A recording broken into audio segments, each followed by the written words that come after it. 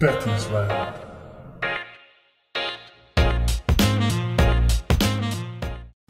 Hey everyone, welcome back to another PattysLab video. Today we're gonna make threads. And in specific we're gonna make camera threads, 1/4 inch.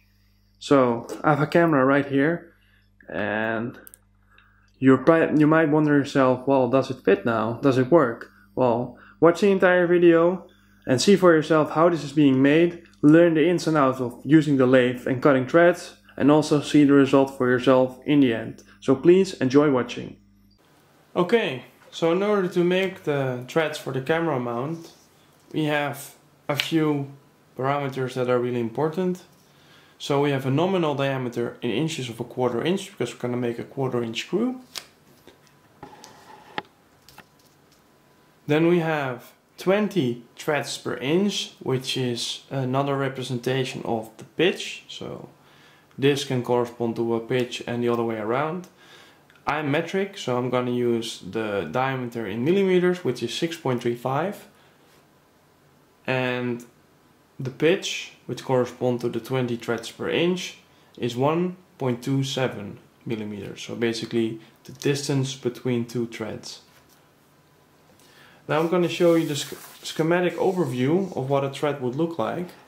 So we have TPI of 20, so it's an important setting on the lathe. So you can either set the pitch or you can use a different standard which I will do that will actually set the TPI. So I'm using a British standard. It's using the imperial system, so I can set this number actually to 20 instead of having to use this pitch. It's called UTS, so Unified Thread Standard, so basically describing all the threads that you can make with this. We have here a label that says D major, so that was 6.35, so a 1/4 inch in our case. So that's not this radius here, because this is revolved around the axis of the screw. So basically it's the diameter of the screw. That's the 6.35. Then we see H everywhere on this schematic, as well as P, but P we know, H we do not. Basically H describes a trigonometric relation, because this is an angle of 60 degrees, and then with some math you can derive this to a single scalar number and you multiply that with your pitch. So when we actually do that with the pitch for the camera threads that we're going to make, this corresponds to 1.010 millimeters, so 1.1 millimeters. So that's our H value. But the thing is, if we consider this as our cutting insert, we basically start here and not above here. So basically the distance that we need to travel with our cutting insert is not H, but it's H minus this little bit here, which corresponds to 7 divided by 8 times H. So that's the distance that we need to cover with our cutting tool. So we start at the outside of our blank and then we move 7 divided by 8 times H into the material. So this number actually corresponds to 0.96 millimeters approximately. So we know the TPI, we know how far we need to take a cut into the material, we know the diameter of the material, which is basically this entire red line with the two arrows on there, so 6.35 millimeters.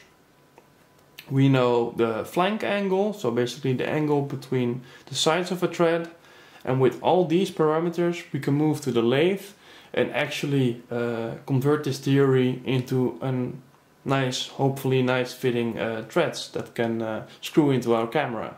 So hop on board the lathe train and I will see you at the lathe. Okay, we're here at the lathe, as you can see. So we're gonna move up close to the threading chart. And basically what you can see in metric, there is no 1.27 millimeter pitch available to us. So actually we're gonna use a Whitworth British standard based on imperial, which has the 20 threads per inch. which we need to make this camera screw. So it's CW4, which I set the levers to CW, and then this number here is 4. So in order to make our blank to size, you're going to put this handle to the automatic carriage feed, which will not use this threaded rod right here, but this hex rod right there in the middle. Because this is actually coupled to a mechanical end stop, which will disengage the clutch and will prevent this entire carriage from crashing into in the machine itself. We will set the speed to the highest speed possible, and then we're not going to touch the rest for now, because we first need to turn the blank to size.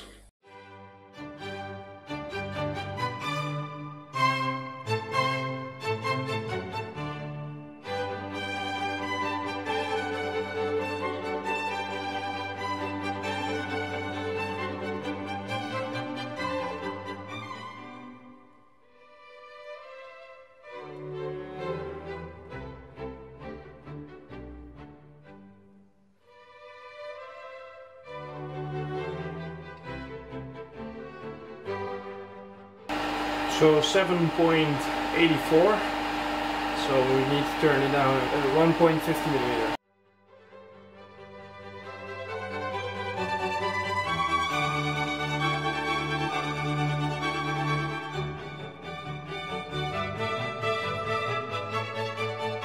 Now 6.35, this is exactly the diameter we need.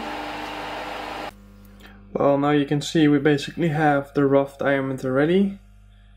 And the only thing we need to cut with this type of chisel is the relief. Okay, now for the relief, which is basically, I'm gonna draw what we have right now. So we have a little stump hanging out of the 3-jaw chuck, together with the part that we turned down. So this diameter is 6.35 millimeter. But now if we come in with the threading tool, we basically need somewhere for the threading tool to go to. So we need to cut a little groove out here, and this groove needs a certain depth, and this depth basically needs to be this 7/8 multiplied by h, which was the 0.96 millimeters, in order for the cutting tool to go somewhere. And actually it will make sure that the threads that you cut on here, that they basically are consistent all the way. So you don't have any location where you need to stop. You just move till you are at the resting location. You back the chisel off, so you actually retract it, and then you move the entire carriage back, and then increase the cutting depth, and then do this over and over again till you have the correct depth, which was again the 0.96 millimeters. Okay, this is basically after cutting, and as you can see, we created in here a small relief.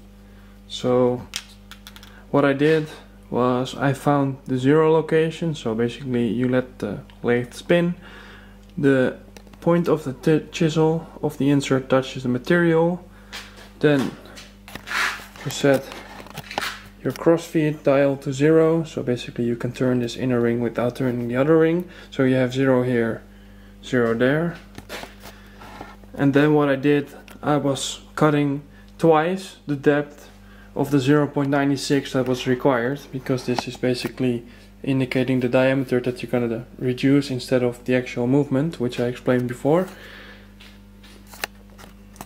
So now we're going to switch for the threading insert and show you what we're going to do next. Okay, now I have the threading insert in here, which you can see has a different shape. I'll put some Sharpie on the edge of the blank, and what we're now going to do is set this lever to go to the Acme spindle, which is this threaded rod here, and it's not going in there all the way because the gears are a little bit misaligned, but if I turn the machine on, it will go in there. Then we're gonna engage the half nut, which will basically engage the half nut with this threaded rod in order for us to actually have the correct pitch or threads per inch.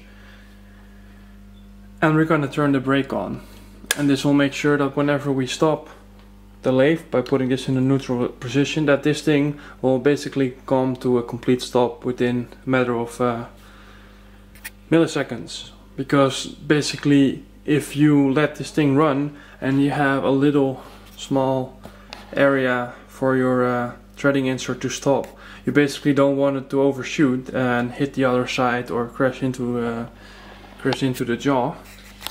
Also, we need to make sure that there is plenty of space, so this thing will not hit the mechanical end stop before the actual threading tool is inside of the safe position. So actually with this top sled we can kind of like dial it in there. So more. So now if you have a look,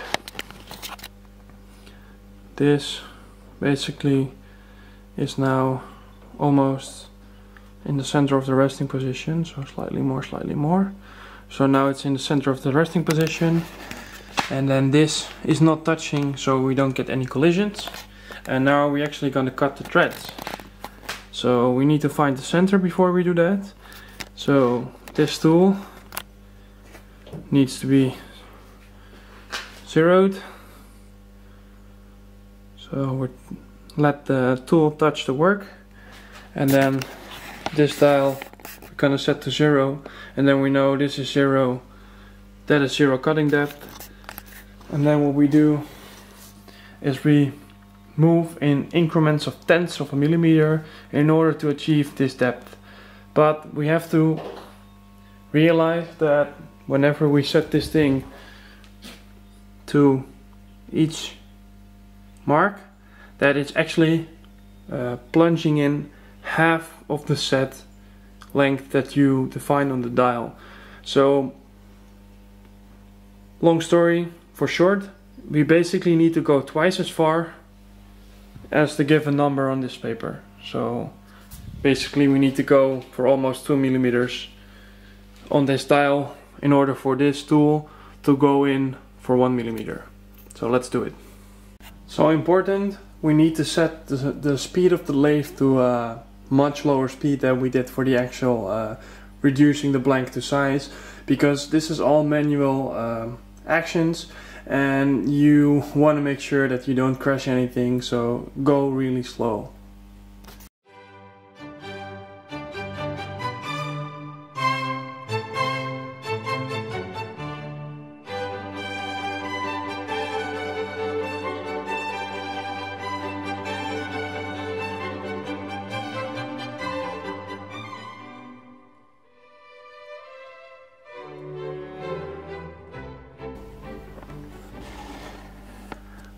Okay, a small side note, it's really important that this surface right here is parallel to the face of your 3-jaw chuck. So therefore your actual insert will make a 60 degree, but also in the middle, so perpendicular to your stock that you're trying to thread. Okay, so I'll now shortly film what kind of movement I do with my hands. So basically I engage the depth a little bit, so per tenth of a millimeter with this dial. Then I let the machine run by lifting this lever, and then at the location of my resting position, so basically where you have the relief cut, I turn this back and I push this down, and then basically everything will move back.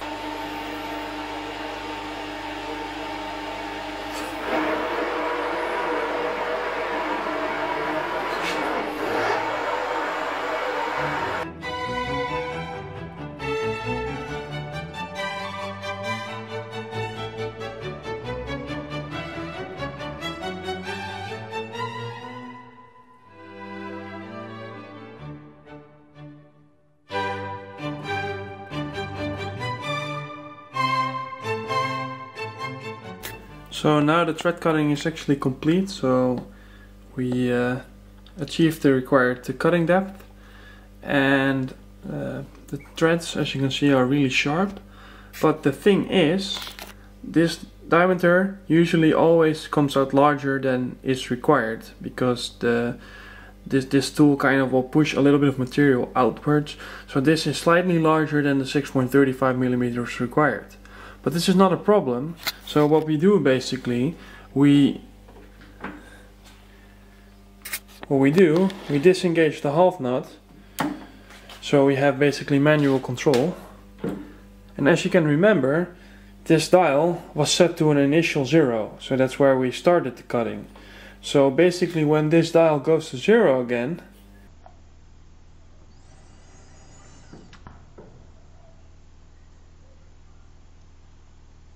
then this tool should also be at the required diameter of 6.35. So what we can do is basically put the lathe in one of the fastest gears, let it spin, and then take another skim pass with this set to 0, so your initial position, and this diameter should then perfectly be your 6.35. And it might be wise to actually take off a little bit more, so maybe like make it 6.30, so then you take off half a tenth. But that's up to you in order to make the fit and finish perfect. So I took off 1/10 of a millimeter on top of the original cut, of course, which would bring it to 6.35. So now it should be close to 6.25.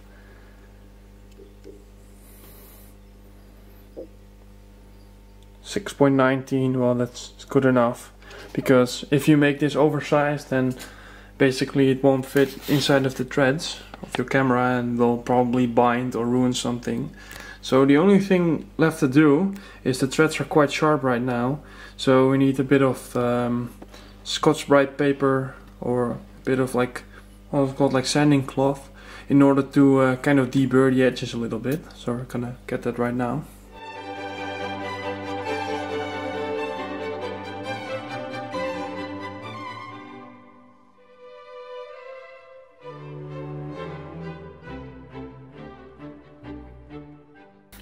Okay, so basically what we're gonna do, this cutting insert has a 30-degree angle here.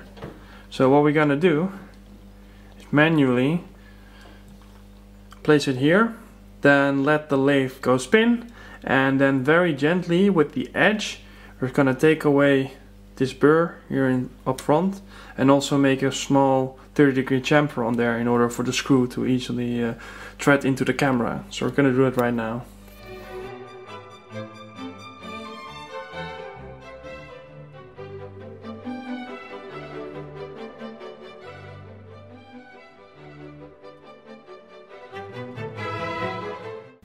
Okay, now we have the threads taken out of the lathe, so with a nice chamfer on there, deburred with the sanding cloth, and here we have a camera, so we're gonna try if it fits, and it does actually fit pretty nice. It's a little bit on the loose side, but that could be the cause of the diameter that we reduced to 6.20 instead of 6.35.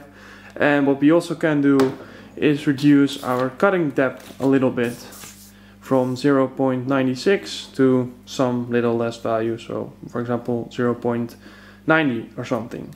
So both ways you can reduce and increase the tightness of a pair of threads. But this was a success, and as always, thanks for watching, and remember, just try to DIY.